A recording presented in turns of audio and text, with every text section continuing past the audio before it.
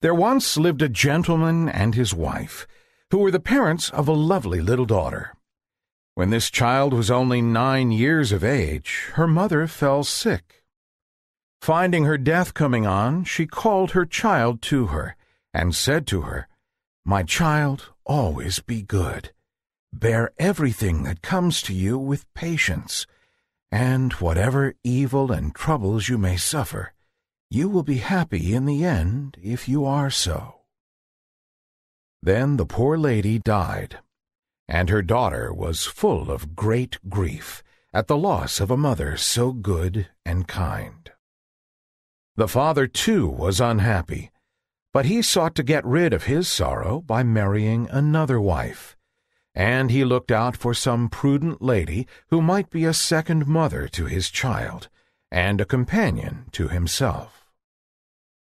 His choice fell on a widow lady of a proud and tyrannical temper, who had 2 daughters by a former marriage, both as haughty and bad-tempered as their mother.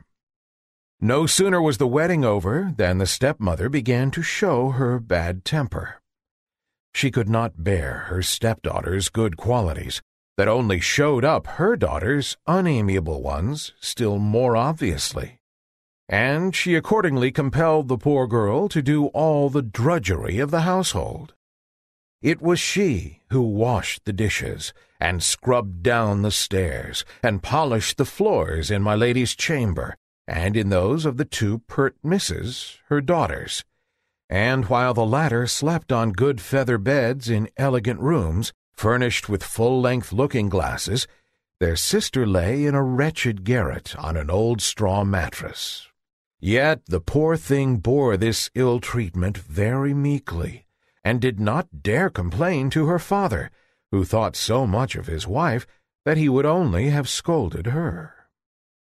When her work was done, she used to sit in the chimney corner amongst the cinders, which had caused the nickname of Cinderella to be given her by the family.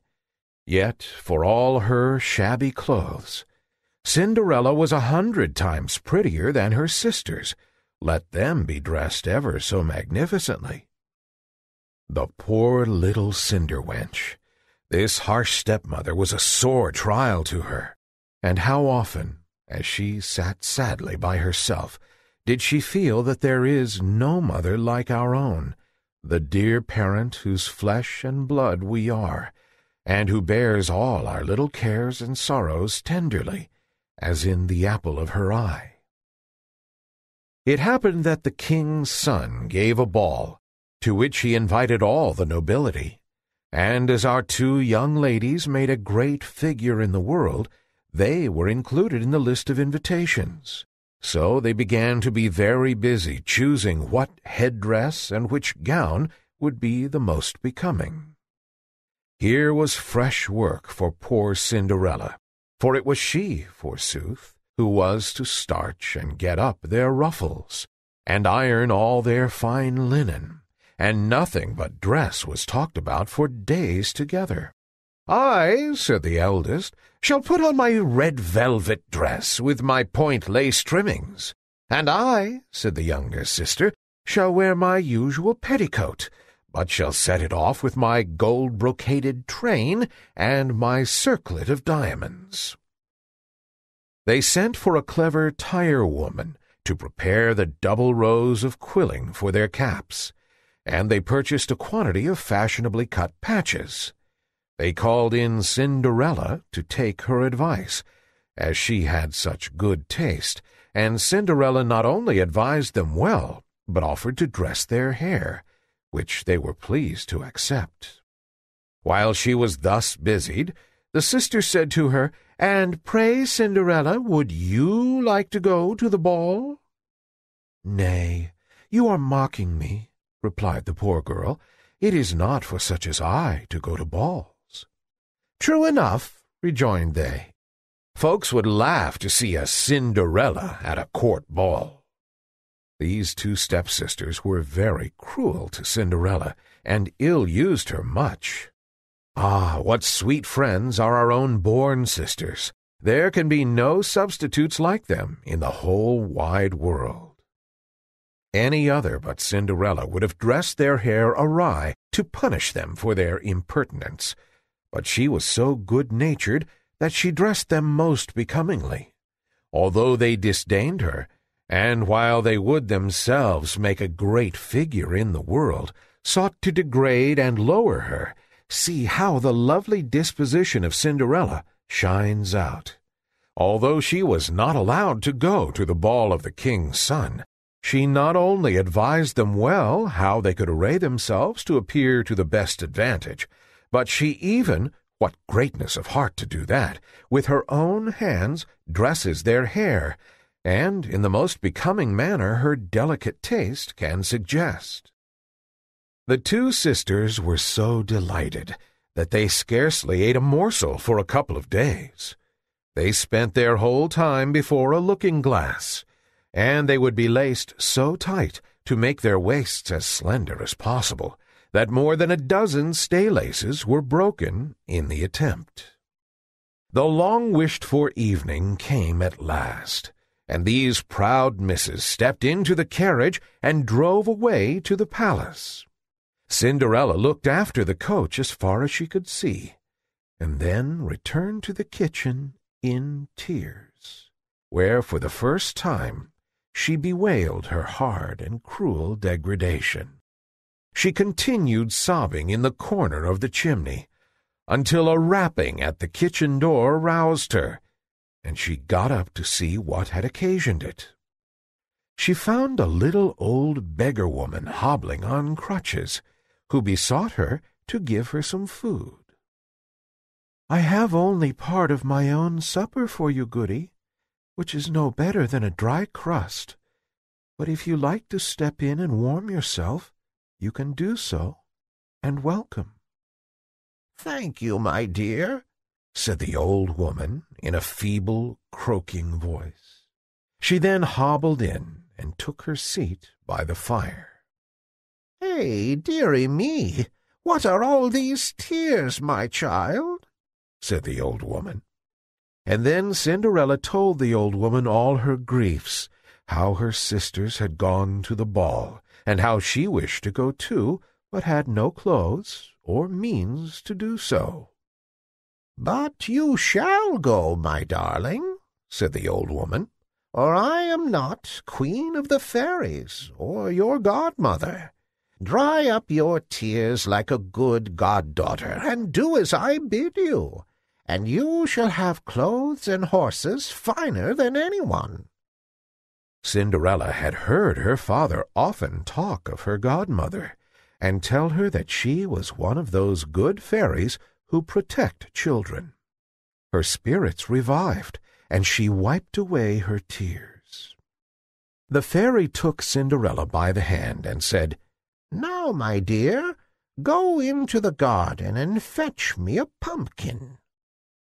Cinderella bounded lightly to execute her commands, and returned with one of the finest and largest pumpkins she could meet with.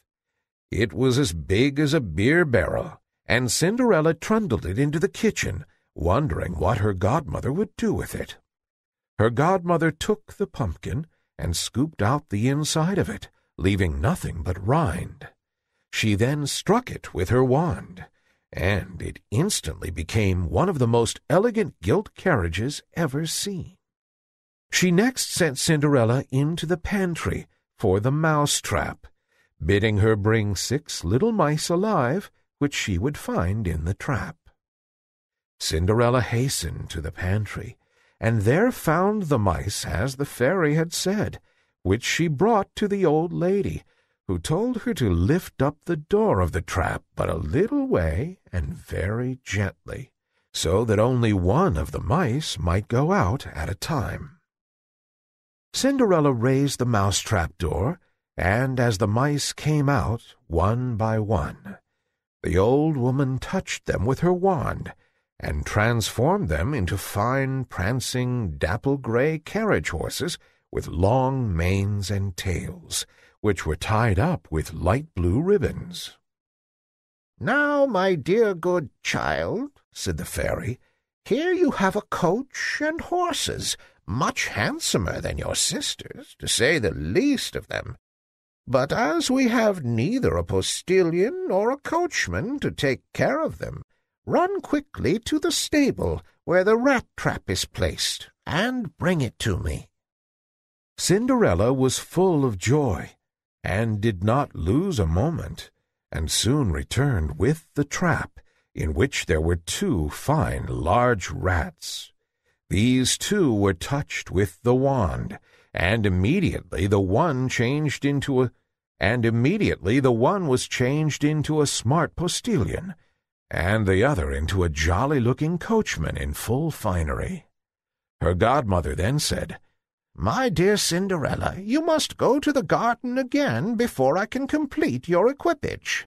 When you get there, keep to the right side, and close to the wall you will see the watering pot standing. Look behind it, and there you will find 6 lizards, which you must bring to me immediately." Cinderella hastened to the garden as she was desired, and found the 6 lizards, which she put into her apron and brought to the fairy. Another touch of the wonderful wand soon converted them into 6 spruce footmen in dashing liveries, with powdered hair and pigtails, 3-cornered cocked hats, and gold-headed canes, who immediately jumped up behind the carriage as nimbly as if they had been footmen and nothing else all their lives. The coachman and postilion having likewise taken their places, the fairy said to Cinderella, "Well, my dear girl, is not this as fine an equipage as you could desire to go to the ball with? Tell me now, are you pleased with it?" "Oh, yes, dear godmother," replied Cinderella, and then with a good deal of hesitation added, "But how can I make my appearance among so many finely dressed people in these mean-looking clothes?" "Give yourself no uneasiness about that, my dear. The most laborious part of our task is already accomplished, and it will be hard if I cannot make your dress correspond with your coach and servants." On saying this, the old woman, assuming her character of Queen of the Fairies, touched Cinderella with the magic wand, and her clothes were instantly changed into a most magnificent ball dress, ornamented with the most costly jewels. The fairy took from her pocket a beautiful pair of elastic glass slippers, which she caused Cinderella to put on, and then desired her to get into the carriage with all expedition, as the ball had already commenced. 2 footmen opened the carriage door, and assisted the now beautifully dressed Cinderella into it. Her godmother, before she took leave, strictly charged her, on no account whatever, to stay at the ball after the clock had struck 12, and then added that if she stopped but a single moment beyond that time, her fine coach, horses, coachman, postilion, and footmen, and fine apparel, would all return to their original shapes of pumpkin, mice, rats, lizards, and mean-looking clothes. Cinderella promised faithfully to attend to everything that the fairy had mentioned, and then, quite overjoyed, gave the direction to the footman, who bawled out in a loud and commanding tone to the coachman, "To the royal palace!" The coachman touched his prancing horses lightly with his whip, and swiftly the carriage started off, and in a short time reached the palace. The arrival of so splendid an equipage as Cinderella's could not fail to attract general notice at the palace gates, and as it drove up to the marble portico, the servants in great numbers came out to see it. Information was quickly taken to the king's son that a beautiful young lady, evidently some princess, was in waiting. His Royal Highness hastened to the door, welcomed Cinderella, and handed her out of the carriage.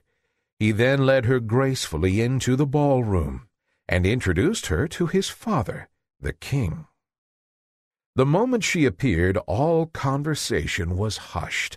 The violins ceased playing, and the dancing stopped short, so great was the sensation produced by the stranger's beauty. A confused murmur of admiration fluttered through the crowd, and each was fain to exclaim, "How surpassingly lovely she is!"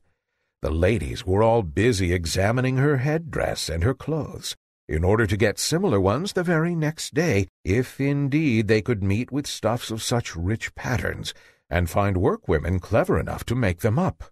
"What a lovely creature! So fair, so beautiful! What a handsome figure! How elegantly she is dressed!"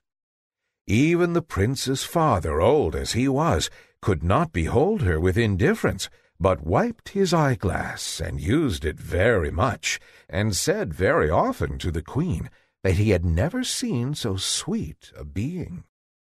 The king's son handed Cinderella to one of the most distinguished seats on the dais at the top of the hall, and begged she would allow him to hand her some refreshments. Cinderella received them with great grace. When this was over, the prince requested to have the honor of dancing with her. Cinderella smiled consent, and the delighted prince immediately led her out to the head of the dance, just about to commence. The eyes of the whole company were fixed upon the beautiful pair. The trumpet sounded, and the music struck up, and the dance commenced. But if Cinderella's beauty, elegant figure, and the splendor of her dress had before drawn the attention of the whole room, the astonishment at her dancing was still greater. Gracefulness seemed to play in all her motions. The airy lightness with which she floated along, as buoyant as thistledown, drew forth a general murmur of admiration. The hall rang with the loudest acclamations of applause, and the company, all in one voice, pronounced her the most elegant creature that had ever been seen. And this was the little girl who had passed a great part of her life in the kitchen, and had always been called a cinder wench. When the dance was ended, a magnificent feast was served up, consisting of all delicacies. So much was the young prince engaged with Cinderella that he did not eat one morsel of the supper. Cinderella drew near her sisters and frequently spoke to them, and in her goodness of heart she offered them the delicacies which she had received from the prince. But they did not know she was their sister. When Cinderella heard the clock strike 11:15, she made a low courtesy to the whole assembly and retired in haste. You see how fortune befriends the good-hearted, and even out of such unpromising material as a pumpkin and mice can make a coach and six with which to honor her worthy favorite. So Cinderella goes to the ball, but to teach her to be diligent and faithful in her engagements, her fairy godmother enjoins upon her that she return home at 12. Native beauty and grace attract the princely heart, and while the king's son pays no heed to her pretentious sisters, he is all grace and condescension to little Cinderella. Obedient to her engagement with her godmother, she returns in all the splendor and honor of the coach and six. On returning home, she found her godmother, and after thanking her for the treat she had enjoyed, she ventured to express a wish to return to the ball on the following evening, as the prince had requested her to do. She was still relating to her godmother all that had happened at court, when her two sisters knocked at the door.